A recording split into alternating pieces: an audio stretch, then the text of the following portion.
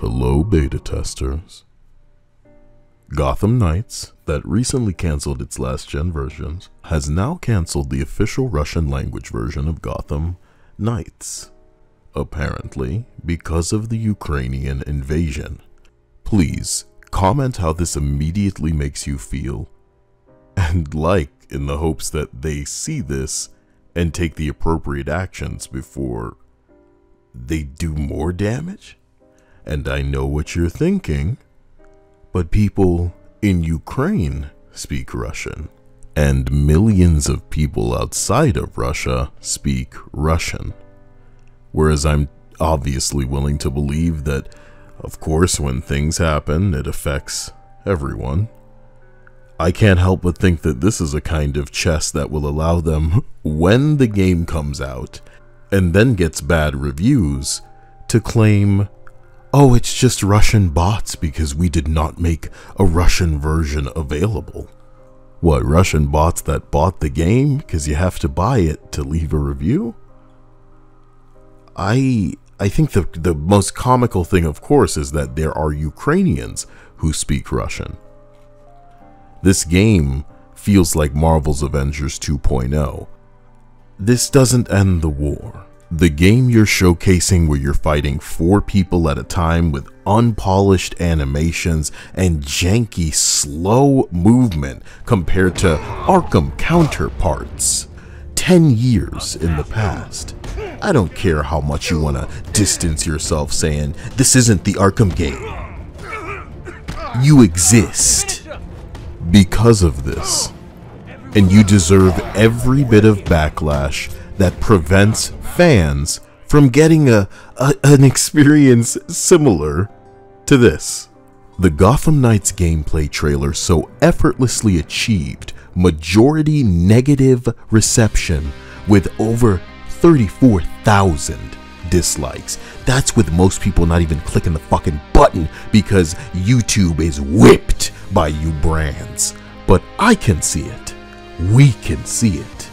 And we can see you struggling, floundering under the weight of the foolish decision to change something so core to what people expect out of this Batman experience as the combat. And it's worse. Mere months away from launch, you guys are going full Crystal Dynamics, failing right out of the gate to do things like showcasing looks that of course the fans would come to know and love. Models that are actually ready, maybe sexy, finished. You're not thinking anything through. And I enjoy this now in a way that I'm going to be hated for admitting, but this might as well be an ARG right now for me, because it'll clearly take the world's greatest detective to crack whatever the hell is happening with this game. I'm honestly confused, shocked. A language, a culture can exist independent of some asswipe making foolish decisions that even the people close to him do not agree with. This, if done seeking backpats or celebration, you know, the same types of people scared to put titties on a lady but wanna get inclusion points for their video game. If that's why y'all are doing this, man, I'm scared for y'all properly. Properly. And as eager as I am to watch what happens, I have to feel so bad for comic book heads just looking for a crazy cape shit game to just get high to, turn the brain off with some friends and have some fun. That's too much to ask. That would have been hard to make. It was already made. You could have just made that a bunch of years ago multiplayer. That was hard. This is history once again. This is Marvel's Avengers once again. They knew what they had to do, but they had bigger and better ideas to execute worse than the superior ideas were back then. If anyone listening to this has access to that team, Tell them to make it abundantly clear as soon as possible if they don't want to sabotage more sales of their game, that just because the Russian version isn't coming out does not mean that there won't be a translation. They need to say that. They need to make that clear immediately. Oh my God. Oh man. Seeing Catwoman walk alone saddens me because I know some woke developer considers it slutty when women with confidence walk this way. And in fact, strut, you know, like models do on a literal catwalk. Well, nah, quality to them means including some, not all. So buff men, yes, but curvy women, no. Smart devs might look at apps or popular mods to games to inform them on the types of things that players are willing to pay for, make some actual money.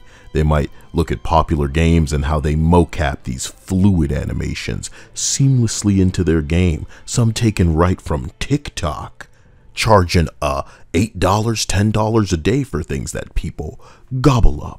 They might even be crazy enough to refer to previous games within the genre that they sort of pioneered to great success, but that's particularly crazy. What am I thinking? Gotham Knights expecting to overcharge and underdeliver, and they keep taking more from what's on offer every day. They've altered the deal. Pray that they do not alter it further. As a Marvel's Avengers beta tester and historian, I can tell you the hilarious error that studios make in crafting looter brawlers with superheroes. The point is to be powerful. You don't have to tell Insomniac. You didn't need to tell Rocksteady. But these people need to be told. It's hard to balance superheroes who should be super, you know what I mean? With loot, especially when you don't know what you're doing. I truly hope, in the interest of avoiding another Marvel's Avengers disaster, that if this studio needs time to make this game better, they are granted that time, because when games like Marvel's Avengers run like this for over a year after launch, we don't need more of it in the industry. Stop doing this shit. Stop making these decisions. Work on something you're passionate about. Work on something you are in touch with.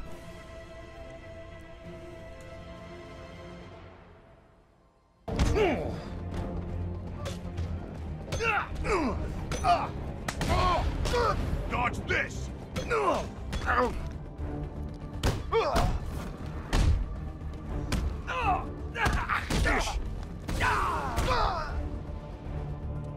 I'm gonna tear your stupid head off your shoulders, Rob.